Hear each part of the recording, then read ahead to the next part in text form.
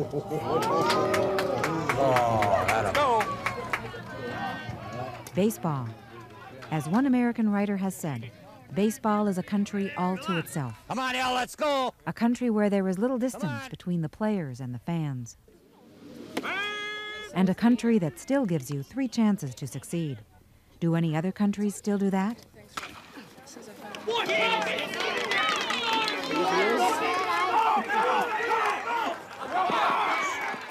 If this baseball country has a beginning, it's in the small American heartland towns like Sleepy Eye, Hanska, Stillwater, Springfield, New Ulm, and Stark. Stark, Minnesota, not even a town, just 2 country roads intersecting in the middle of a soybean field. In right field, number 36, Dwayne Helga.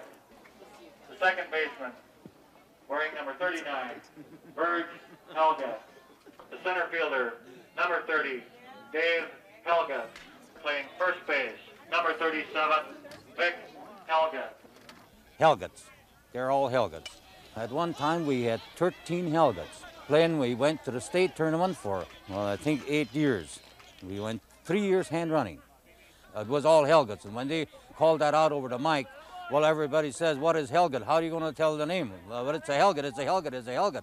Well, but they all have a different name, though. One is a Vic, one is a Verge, one is a Kurt, and this way. Yeah, we had 9 Helgets. We had 13 Helgets one time on the club. Good eye. Go pitch, go pitch.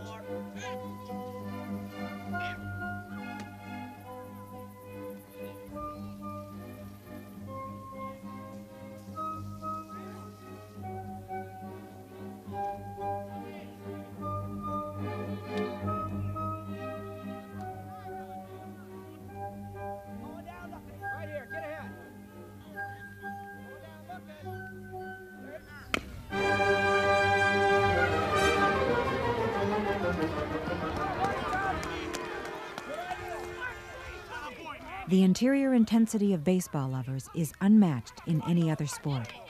Writer Philip Roth called baseball the literature of his boyhood. He said it made him understand what patriotism was about at its best.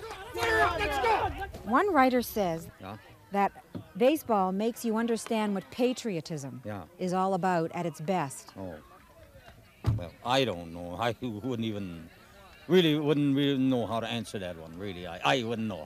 How should you answer that one? How would you answer that one?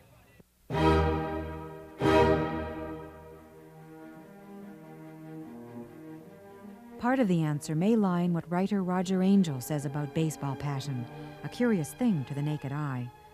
On the surface, he admits baseball lovers may look a bit foolish in their enthusiasm over the flight of a ball. But the point, he says, is that they care deeply, a capacity that has almost gone out of our lives.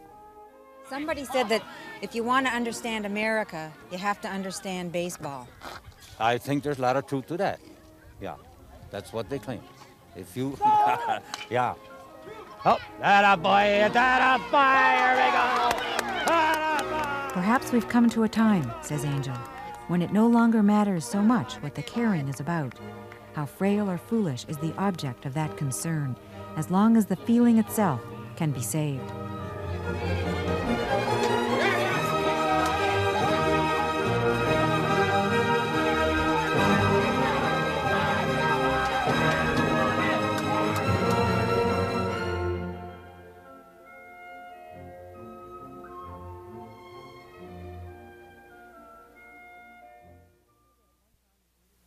Is it true that at one time you really wanted to play in the major leagues? Doesn't everybody?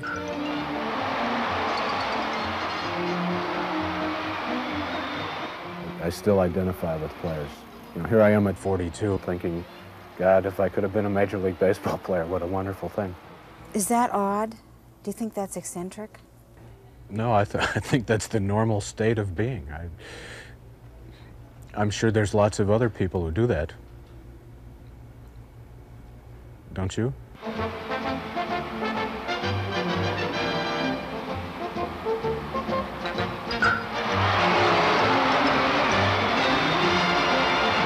Here we have the makings of an old-fashioned melodrama, because baseball, for its truest fans, is an old-fashioned love. complete with all the sincere and simple melodramatic essentials, like One more kiss, dear. The Hero, which in this case is the outdoor baseball park, where the city boys can become farmers once again. Only this, dear, is goodbye. The Villain, the domed stadium, a modern facility which locks out the sky. Is such pain and such pleasure. The Object of Desire, the game of Major League Baseball, once known as America's chief national pastime. Till I die. And of course, The Lover. Dave Unowski, a bookstore owner in St. Paul, Minnesota, and an example of what happens when a man remains faithful to his first love from boyhood to eternity. Now, dear, not farewell. And of course, The Vehicle. For in America, there can be no love story without a vehicle. We may have all love's glory.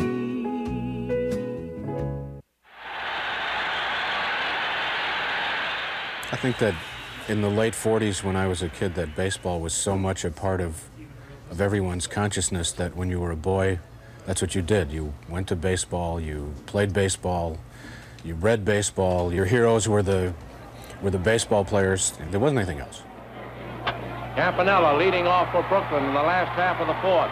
Crouch a homer into the left field seat. His second in as many days. It's almost like a negative rite of passage when you realize that you're too old and your chance of making it is never going to happen, you know, that you'll never be a major leaguer.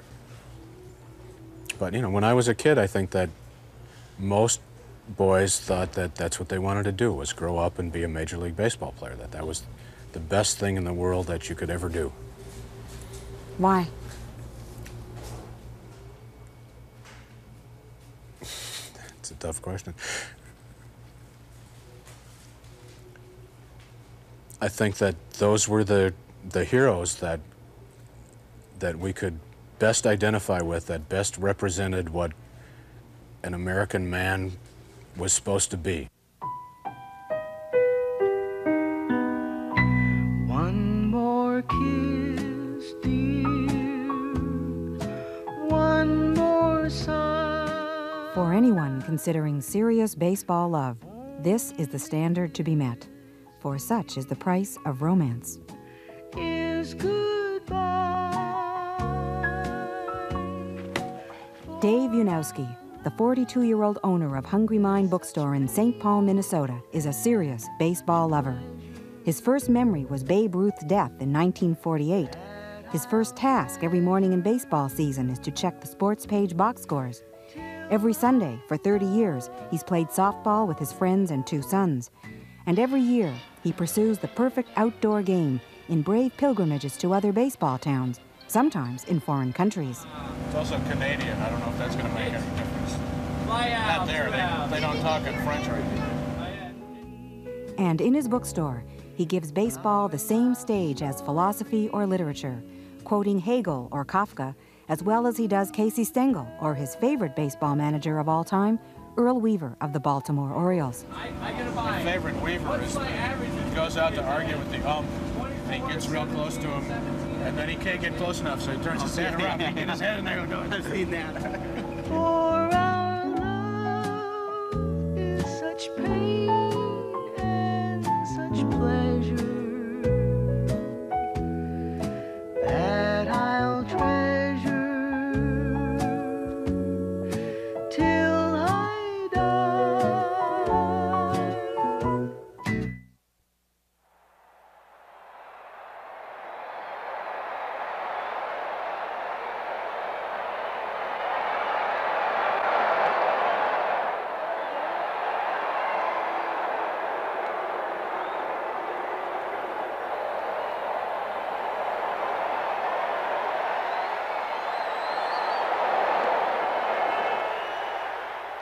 My people came from Eastern Europe, mostly from cities, and they came here and lived in cities. But, you know, somewhere there's the yearning for the the green grass and the trees and the farm, and it's part of everybody's American shtick or whatever.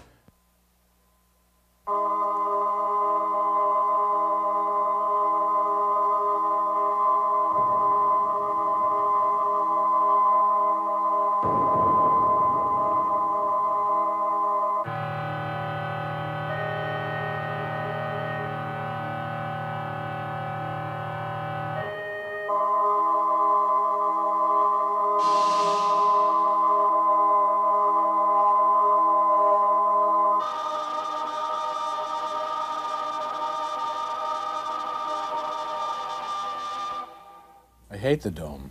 I hate going to the Dome to watch baseball. It's just not baseball, sitting inside. There's no, it doesn't smell right, it doesn't feel right. Yeah, can't, it's disgusting.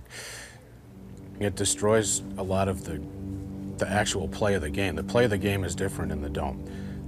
The ball bounces differently, the ball flies differently, the geometric position of the fielders in relation to the bases and all that changes because of how fast the ball bounces off the infield. Games are decided by bounces as if they were bouncing off of silly putty or rubber or whatever. There are things that are out of the control of the baseball players that happen because of the nature of the artificial surface, and takes the game away from the players. You know, there are too many extra factors deciding the game other than the skill of the players. The other thing is that the emotional climate in there is totally different. It's like sitting in a theater. People don't scream and holler unless they put the little applause sign on the TV screen in there. There's no spontaneous excitement. People don't take their shirts off like you're supposed to at the ball game, you know?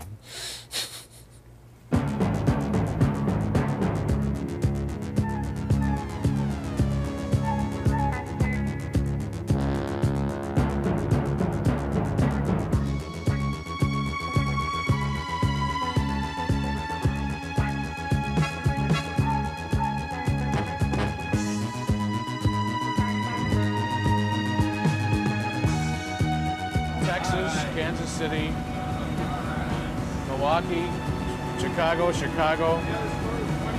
Yankee Stadium, Cleveland, Forbes Field. I have a piece of Forbes Field in my underwear drawer. In your underwear? Yeah. I keep all my valuables. Yeah. A seat marker from the Yankee Stadium before they tore it down.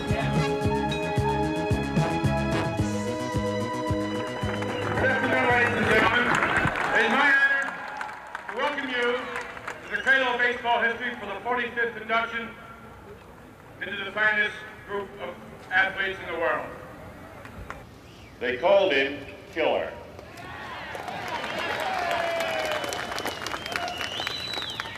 This, of course, for his awesome and terrorizing effect on American League pitchers. His name is Harmon Killebrew.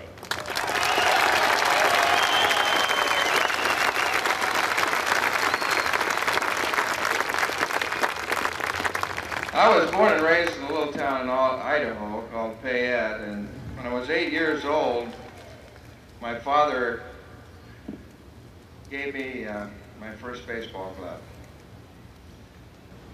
I'll never forget, we used to play a lot of ball out in the front yard. My mother would say, you're tearing up the grass and digging holes in the front yard. And my father would say, we're not raising grass here, we're raising boys.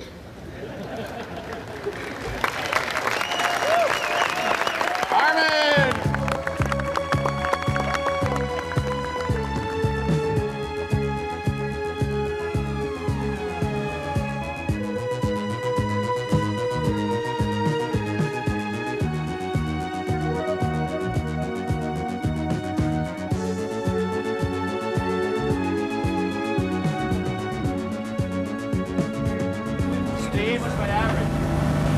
Do you know if they have grass or turf at Toronto?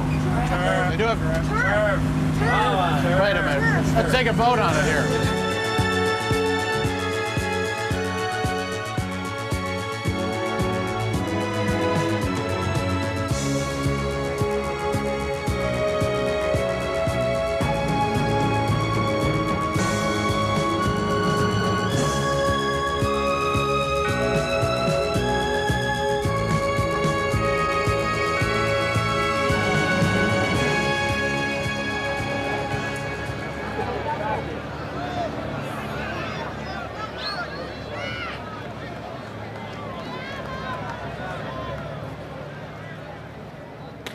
For the passionate fan, the game of baseball is a thing of bittersweet desire, because, like love, it must never be compromised, yet often is.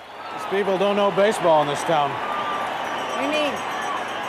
They don't know the inside stuff. They boo because they don't call a balk when there's no balk on that play, you know. So baseball's new in Canada. You also got a terrible fielding. You know, you can look at baseball as a mirror of the culture. You know, what we have now is all of the ballparks look the same. All of the players tend to play the same. They use the same style. The coaching has taught them to be more regular. The individuality of style in baseball is going out the window. You know, and that's certainly true in our culture. We've become a people who are acted upon rather than acting. We don't know how to cheer. We don't know how to play ball unless someone organizes us and directs us and teaches us. People don't learn on their own. People don't believe that they can affect their own destiny anymore. They're missing out on the American dream. You know, Philip Roth called his baseball novel the Great American Novel. There's nobody to write that anymore, I don't think. For our love is such pain and such pleasure that I'll treasure till I die.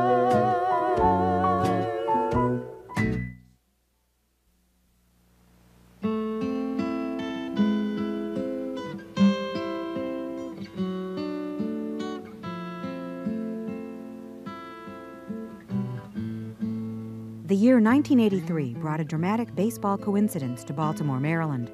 The kind of coincidence hardcore baseball lovers truly relish, and one which until now has never been publicly disclosed. The story took place here in Memorial Stadium, home of the Baltimore Orioles. In the previous year, the Orioles had come within one cliff-hanging game of making their division. The loss was sad but majestic. Meanwhile, on the other side of town, an equally majestic battle was being waged between this man, a relentlessly rebellious poet and writer, Andrei Codrescu from Romania, and his adversary, Hey, mama said the way you move gonna make you sweat. the U.S. Justice Department's Immigration and Naturalization Bureau. But in 1983, something significant happened, and success came to both parties. The result was true baseball romance. This superb example of Nixon Mitchell architecture behind me is where I struggled to get my citizenship for 10 years. It was an epic struggle, and I could never figure out why they were investigating me. I'm not terribly dangerous. I didn't think I'd done anything horrendous, and there they were relentlessly investigating me. So one time I had a weird flash that maybe they were investigating me because I didn't understand baseball. And so one time I came to the game, and I came all by myself, and all of a sudden it clicked, and I understood the game. Sure enough, the next day I got a letter, and they said, okay, you can be a citizen now.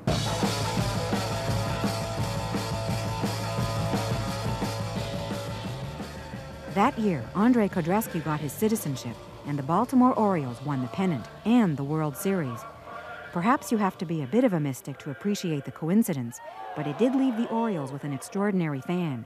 And where did it leave immigration? Hey, mama said the way you move gonna make you sweat, gonna make you groove. There are guys with funny accents all over the field now. Dennis Martinez is from Nicaragua. I mean, any day now you'll have some great Romanian baseball player. Who knows?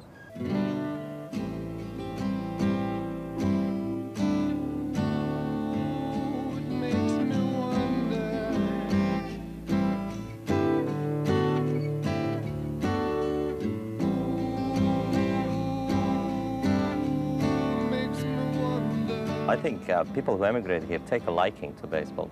It's curious that here are people from such different places, of such different cultures, and they find a common passion in this game that's uniquely American, while at the same time probably not understanding much else of America. Baseball becomes a great landmark in their belonging and in their becoming to belong. There's a feeling I get when I look to the west.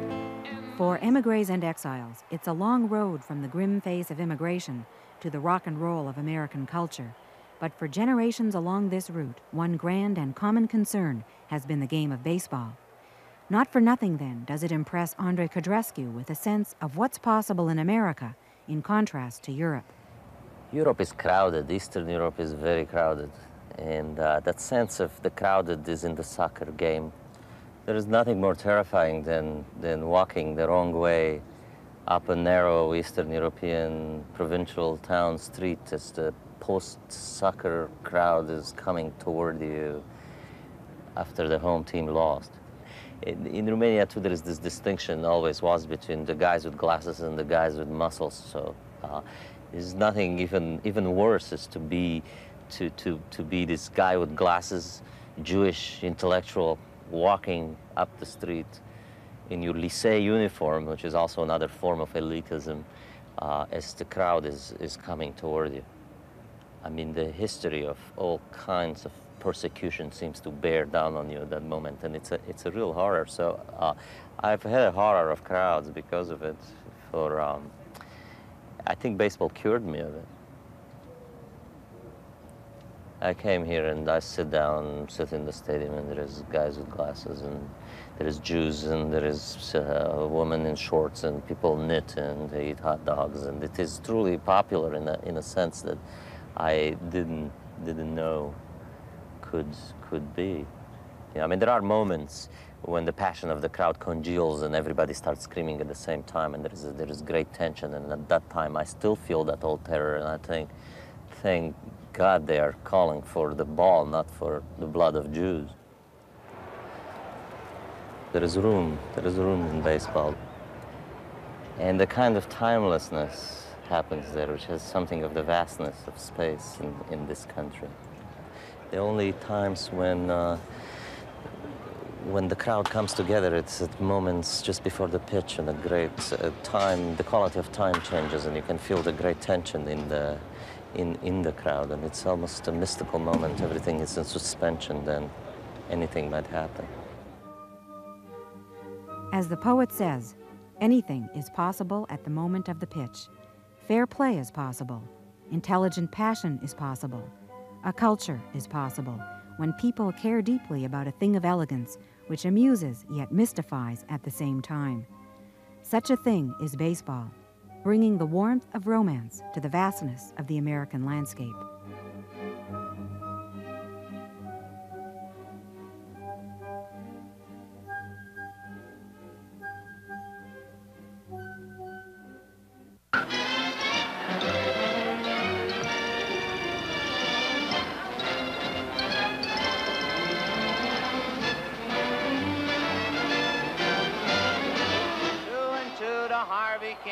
One strike away. Sandy into his windup. Here's the pitch. Swung on and missed. A perfect game. Campanella leading off for Brooklyn in the last half of the fourth. Crouch a homer into the left field seat. His second in as many days. Out at first. Here's the pitch to Willie. Swung on, hit deep to left. That one is way back, way back, way back. Tell it goodbye, number 600 for Willie Mays, and the bye-bye Baby Bonanza. And the Giants come to home plate to greet him. Number 600 for Mays. He hit it over the 370-foot mark. A standing ovation here in San Diego for Willie. We're standing up to have a good look at what may be the last play of the 1942 World Series. The pitch is swung on. It's a ground ball, hit down towards second. Brown's up with it, throws to Hop, and the World Series is over.